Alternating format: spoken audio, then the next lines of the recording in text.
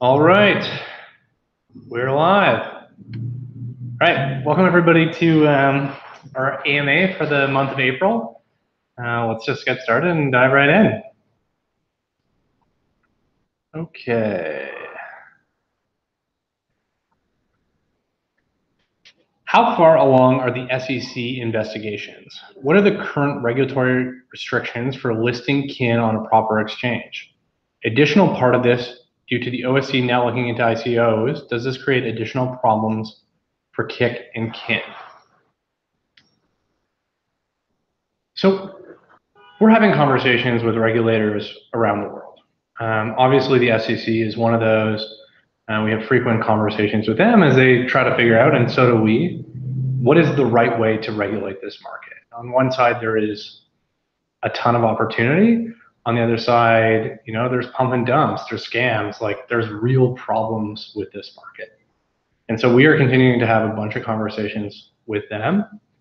I think the exciting thing is when it comes to exchanges is exchanges ask us one question. If I buy this token today, can I use it? Does it have utility? And the answer to that is yes. And so I think when it comes to exchanges, as I talked about earlier, we didn't prioritize it because it wasn't at the top of our list for things we need to do to make kin the most used cryptocurrency in the world. But as we get closer to the blockchain being ready, as we get closer to kin being integrated into Kik at real consumer scale, and as we get closer to the launch of the SDK and the KRE, now these exchanges are becoming more and more important. So we're having conversations, and we will continue to have many conversations, not with just the SEC, the OSC. It seems everybody all around the world as everybody tries to figure out how to think about crypto. Okay.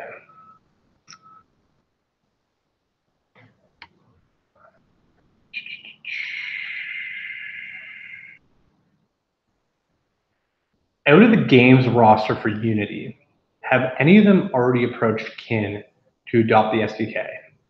If so, can you give us any details? So I don't know the answer to that question. I don't know if there's any specific games that use Unity today to talk to us about using kin. I don't know the answer to that. I think, I was hanging out on Reddit over the last week, and there was a lot of questions about Unity, which I think was fair. There's all these partnerships being announced in the space today, and there's very little substance to them. So how can you assure us that there's substance to the Unity announcement? I think right now we are not focused on announcing partnerships, because until we have a blockchain that's ready for consumer scale, which nobody has today, until we can show that working at consumer scale with real mainstream consumers inside of Kik, which nobody has today, and until we can then package that all up so that any developer can adopt it and start integrating it into their app and getting rewarded for doing that, which nobody has today, until we have those three things, of which no project to my knowledge has today: consumer scale blockchain, consumer scale application, and consumer scale developer adoption. Until we have those three things, partnerships announcements are just that. They're just announcements. So when we announced Unity, the reason we announced it is we said, one, these guys are the biggest and the best at what they do. But two, this is not an announcement that Unity will be using kin. This is an announcement that Unity will be working with kin to help all of their developers integrate the cryptocurrency when it is ready, which it is not today. And so with Unity, that means co-selecting a group of beta developers to work with in the early days to integrate kin. That means co-developing the SDK, working together. How can this kin SDK work really well for game developers? That means co-hosting events around the world. At Unity, they have these big conferences, and having a co-hosted hackathon at their conferences around the world, working with them. And finally, it means co-marketing what comes out of that. So Unity and kin together are marketing this. So this is very much a collaboration. It's not about getting people to integrate kin directly today, because that is impossible. There is no way for a developer to integrate kin today in any sort of reasonable way, because the blockchain is not ready for any sort of consumer scale today. But it's about announcing that partnership, getting those things set up so that when we do achieve that, and we think we'll be the first in the world to achieve that, we'll be ready to really pour on the gas and really get that side of the ecosystem going. How will the kin transactions, earn, spend, buy, sell, that take place in apps influence the price of kin on exchanges? Good question. Who is this? Ryson. I have not seen you before. It's a good question, at least the first sentence. When you say as demand for kin goes up, the price goes up, is that relationship, is that in relation to only demand on exchanges or demand for kin inside apps as well? Okay, this is an important question, because to me, this is what I want to separate kin from all those other crypto projects out there. Today, there is only one thing that is contributing to demand for every currency, and that's, I think, all the way up to Ethereum and Bitcoin, and that's speculation. Why do I buy Bitcoin? Because I think it's going to be worth more tomorrow. Why don't I buy Bitcoin? I don't buy it to buy a coffee. I don't buy it to use. I just buy it to speculate. And what that means is, well, that is true. All these crypto projects are, the demand for them is purely driven by speculation. They go up, they go down, they're all over the place, okay? What do I want for kin? I want kin to be the first cryptocurrency that's used by a mainstream consumer base as a currency, meaning that they would buy it even if they knew it would never go up in price, because they want to use it. Because if we can do this, if we can make kin the most used cryptocurrency in the world, that will create the most demand in the world. Why? Because, for example, somebody wants to use it in Kik, okay? The only way to get into this group chat is to buy in with kin. The only way to get this great sticker about some meme that just came out is to buy it with kin. The only way to participate in all these things I want to participate with inside of Kik is with kin. So now I have two options. I can either go somewhere else in the ecosystem or inside Kik to earn that kin. Maybe I create my own sticker. Maybe I host a group chat. Maybe I just fill out a survey or watch an ad, but I can go earn it. Or I can take a shortcut and say, man, I really want that sticker now. I don't want to go do all those things to earn it first. I'm going to go to an exchange and just buy it. When that happens, when one of these cryptocurrencies can break through and be the most, like the first cryptocurrency that's actually used as a currency, I think it will unlock an incredible amount of demand for that currency. You can either earn it inside the ecosystem, inside the economy, or you can go out and buy it with another cryptocurrency or with fiat. And that ultimately is what will drive up the price of kin and make that ecosystem so valuable. And stepping back for a second, this is where I get a little frustrated, because I look at all these other crypto projects out there and I say, but who is using it? I think that is the most important question today in the entire industry. Answer me this question. I have one question that I ask everybody. Why would a merchant accept your cryptocurrency when they know it could be worth half as much tomorrow? And why would a consumer spend your cryptocurrency when it could be worth twice as much tomorrow? This is the question I asked Gavin, the lead developer on Bitcoin, back in 2012. This is the question I asked Brian from Coinbase when he joined the Union Square Ventures portfolio and he was at the CEO Summit. This is a question I asked him back in 2013. I actually went back over the last week and I listened to interviews with a bunch of the founders of other top 15 crypto projects, and nobody had an answer to this question. Nobody. I have yet to hear an answer from the crypto industry on why are people going to use a currency that could be worth half as much tomorrow, and why are people going to spend a cryptocurrency that could be worth twice as much tomorrow?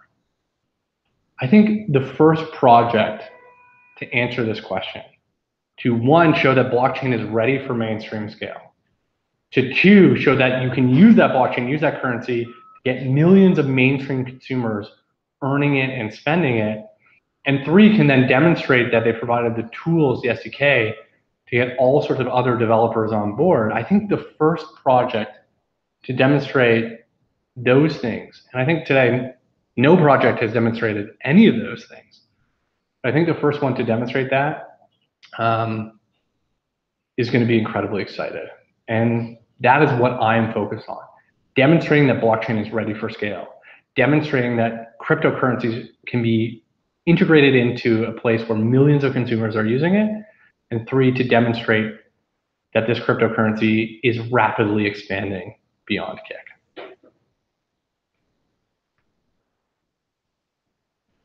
Will further partnerships be announced this month, or will it be throughout the course of Q2? Okay, I'm glad this question has come up. How much time do I have? We're 11 minutes in. I got lots of time. Okay. Let me sit back. We put forward a roadmap at the end of last year on what we would do by when.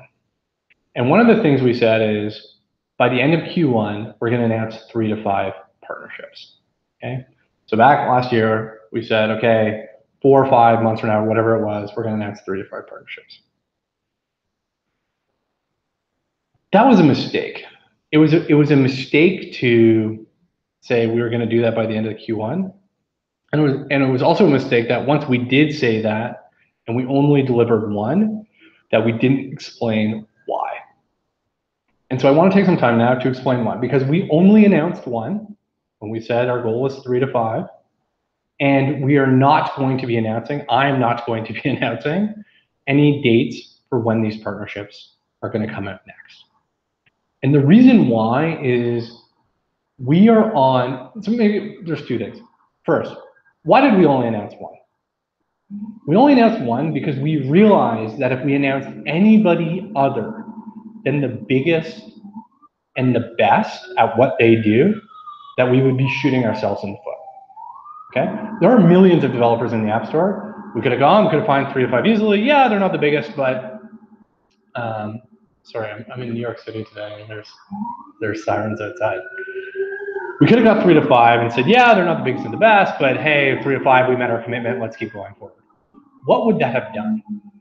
What that would have done is all the other partners we're talking to, potential partners, who are the biggest and best at what they do, they would look at those announcements and say, you know, those weren't as big as we were hoping. Maybe I should wait and see what happens. And so we sat there and we said, okay, we have 2 options. One is we can follow through with and hit our goal of 3 to 5 partnerships and achieve that today, but shoot ourselves in the foot going forward. Or 2, we can announce just 1 and miss our goal for today, but not shoot ourselves in the foot going forward, because we only announce the biggest and the best partners who are the absolute best in the world at what they do. And we decided to do the latter. Our mistake was that we weren't upfront about that, and that was a mistake. The second mistake we made was making this commitment in the first place. We are on the bleeding edge of technology. We're on the bleeding edge of economics, of user experience design. We're on the bleeding edge. And what that means is there's just so many variables. And so if we throw it a date, hey, we want to do this by the end of Q3, we have no idea of what's going to come up between now and then that might get in the way of achieving that goal. So what can we do instead? You're sitting there and say, whoa, Ted, he's backing away, doesn't want to make commitments anymore. Like, you know, what the heck? I get it. So if we can't commit to specific dates because it's just, we're too much on the bleeding edge in too many areas and there's too many unknowns, what can we commit to? And we thought about this as a team. What can we commit to? What can we say? Going forward, what we want to do is, one is we want to be very clear on what our priorities are. Two is we want to give updates on our progress against those priorities. And three is we want to announce things as they happen, not ahead of time. So right now, what are our top three priorities? Our top three priorities are: one, demonstrate that blockchain is ready for mainstream scale. Nobody in the world has done that. Nobody. Not one project that I'm aware of has demonstrated that they are ready for mainstream consumer scale with millions of consumers. Everybody is going about that, what is to me the wrong way. I don't know how else I can say that. We have this super complicated technology and we have all these academics and we have all this and we have all that. It's so complicated you can never understand it. I actually think the answer to this is very simple. There's Ethereum, which has very high decentralization but very low scale. There is Stellar, which has very high scale but lower decentralization. And you can choose which one you want to use.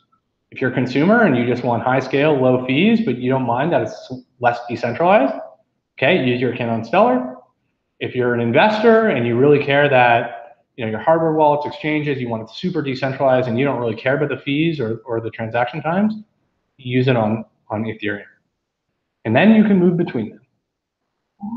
It's almost like, so we are the first ones to come up with this answer. We're going to be the first ones to demonstrate this working at scale, at least from what we can see right now.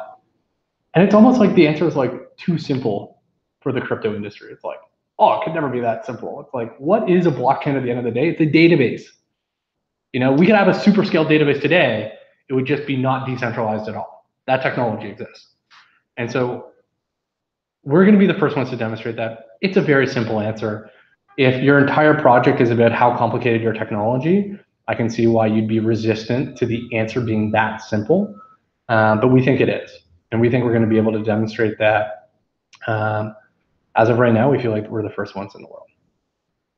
The second priority we have is to show that we can then take that blockchain and show that we can get thousands, hundreds of thousands, millions of consumers using that cryptocurrency in their daily lives. Again, this is something that not a single other project has done, not one. That you could actually get consumers using a cryptocurrency in a world where today, if we told everybody, hey, all these cryptocurrencies are never going to go up in value again, everybody would stop using them. Everybody is buying them to speculate. We want to be the first project in the world to show that no, actually millions of consumers are going to use this as a currency. I think that's what's interesting about Kik and Kin is like, we've already done this with Kik points. We've already shown that we can build a new economy around a new currency where people are earning it and spending it. So that's number two. And then number three is we want to give developers the tools and the incentive so that any developer anywhere in the world can join the Kin ecosystem. If you have an app today and you want to integrate Kin, you want to get people earning and spending in this digital sharing economy, and you want your app to be part of it, that one, there's nobody you need to talk to. You can just go download the SDK and add it to your app. And two, that you can get compensated right away. You don't need to call anybody. You don't need to say, hey, if I do this, what do I get for it? You can read it right there in the code. It outlines the rules of the game such that if you contribute, you integrate Kin, you get people using Kin inside your app, that you will get paid. And the only thing you need to trust is an algorithm. These are the three things we're focused on right now. And if I were to summarize them, we want to be the first cryptocurrency that's actually used as a currency. And we think if we can achieve that, that this will be one of the most exciting projects on the planet. Okay, let me refresh here. Take a sip of my non-Tim Hortons coffee. Okay.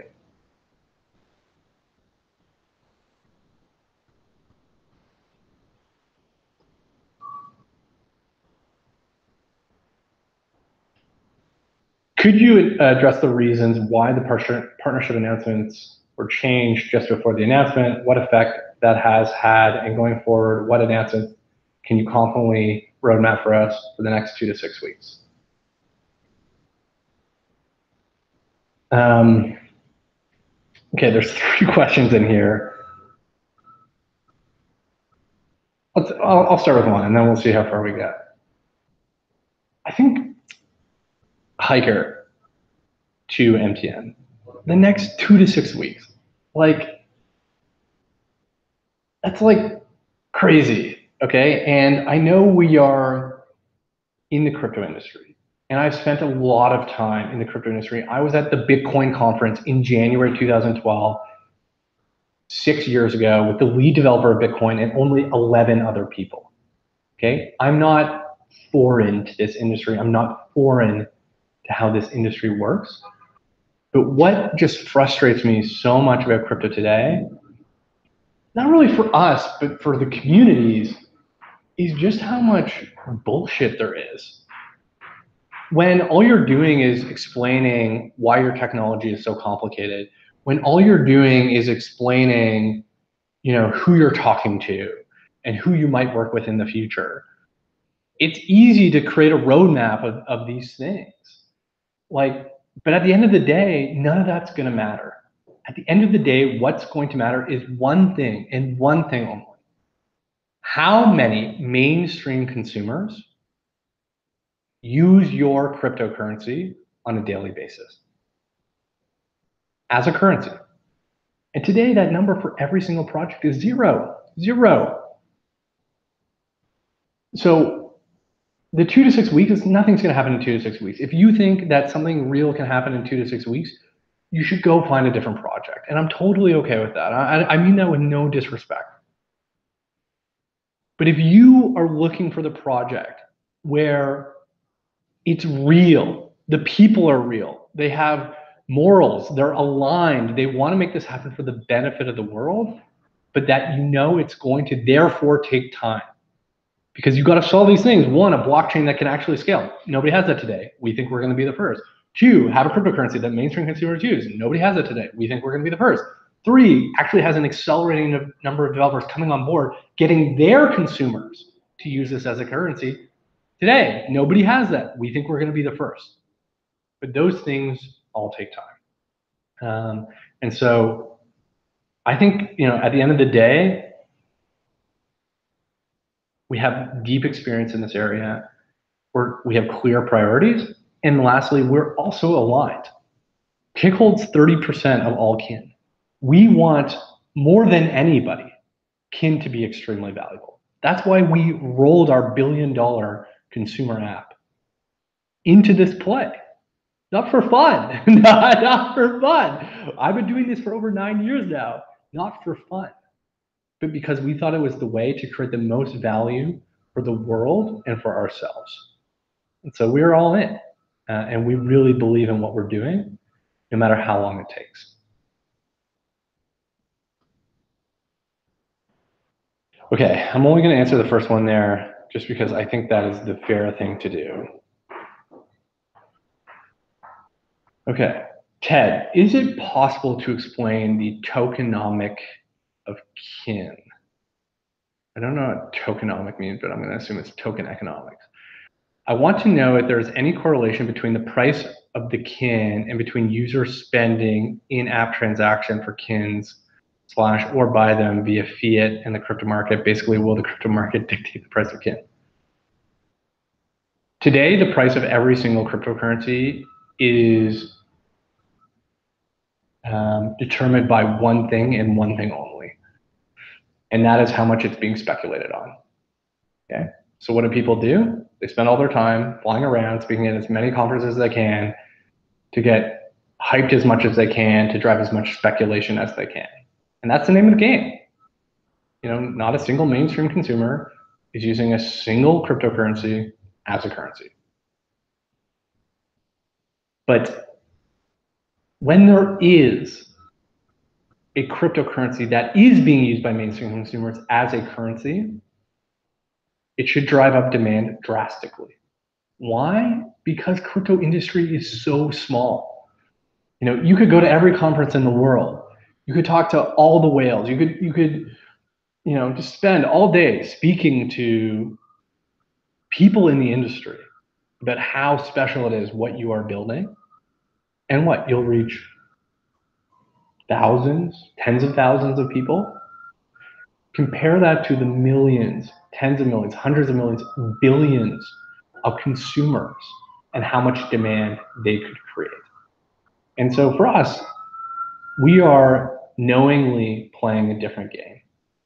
We have made a bet that in the short term, it may hurt us that we're not hitting the conference circuit and speaking at all these events to get these whales to drive speculation. We get that. In the short term, that's probably hurting us. But the bet we've made is that in the long term, if we can be the most used cryptocurrency in the world, that in the long term, that will create far, far more value for us and for everyone in the ecosystem.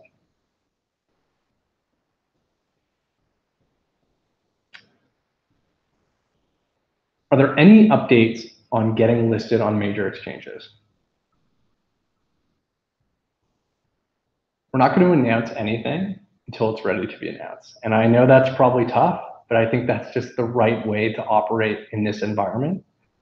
But what I will say is Kin doesn't work, and I've said this before, Kin doesn't work until it's on major exchanges. It just doesn't work. If I'm a developer and I say, hey, I want to build an app that uses Kin so that I can get a piece of this Kin reward engine, so that I can just sit on those tokens? No, so I can sell them and pay my bills. That's the whole thing. That's what we're creating for other developers. That's also what we're creating for ourselves and our investors. And so being on major exchanges needs to happen before the launch of the Kin reward engine, but doesn't need to happen before that. And I know that's painful. I get it. But is getting on a major exchange more important than having the first blockchain that can achieve consumer scale? No, not to us. Is it more important than being the first cryptocurrency used by millions of consumers? No, not to us. Is it more important than being the first cryptocurrency to have an accelerating number of developers getting their mainstream consumers to use this cryptocurrency? No, not to us. And so exchanges are important, but they're not in our top 3 priorities. Not at this time.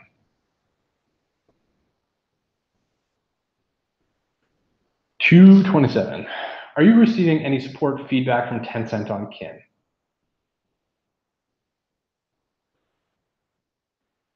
We've discussed it with them. I wouldn't say we've gotten much feedback from them.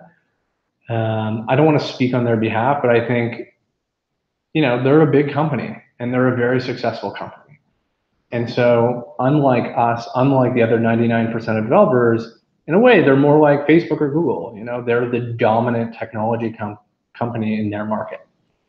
And so they don't need the cryptocurrency monetization model, and therefore it's not as interesting to them as it is to us and so many other developers.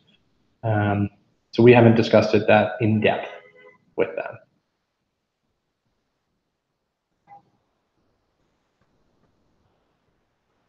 Okay, let's do last question. What is the reason for announcing one partner in Q1 nor said to be 3 to 5? And why are you releasing one partner at a time in the coming weeks? Okay, I think I already answered that one, so I'm going to keep going. A long question based on current knowledge of what will be in the Kinit app. Okay. A gift card seller will sell gift cards for Kin, presumably for a US dollar amount of Kin, as a fixed amount of Kin could potentially equal big losses. Yes, good point. If the ecosystem is as big as you suggest, with millions of people earning and spending Kin, if let's say 1 million $5 gift cards are purchased daily, 5 million US dollars, inversely and in turn, 4 to 5 million US dollars in Kin needs to be sold to cover the expenses of the gift card purchaser.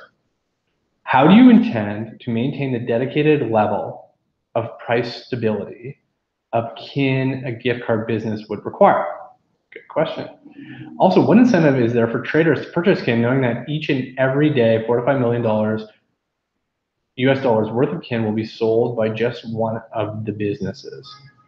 Brackets. Some have argued that you can purchase kin in-app using a credit card, making it similar to in-app token purchases, which makes sense if everything is pegged to kin, but not so much for this type of business.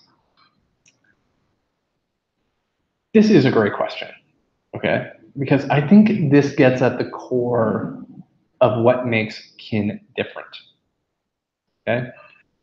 I've said a lot of times that all these other projects are like, hey, we're gonna be a payments for the physical world.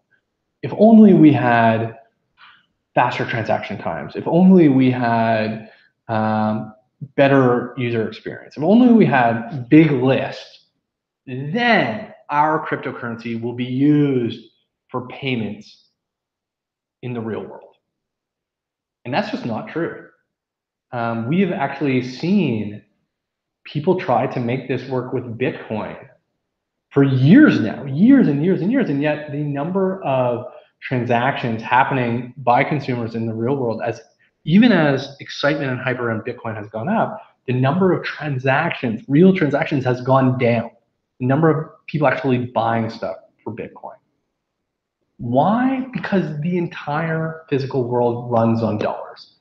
Businesses want dollars because that's what they pay all their expenses in. Consumers want dollars because that's what they pay all their expenses in. Everybody wants dollars. And so no cryptocurrency has broken into that space. And I think no cryptocurrency will. This is why our history with Kik Points is so important. This is why I said to Gavin in 2012 and Brian in 2013 that, hey, this is never going to work. Instead of focusing on the physical world, we need to focus on the digital world. Okay? So that's what we're doing. That's what we did with Kik Points. And the question with Kik Points, the question with kin, the question with any cryptocurrency is, how do you launch an economy that gets millions of mainstream consumers earning and spending in a new cryptocurrency, when that cryptocurrency is, one, very volatile, and two, deflationary, meaning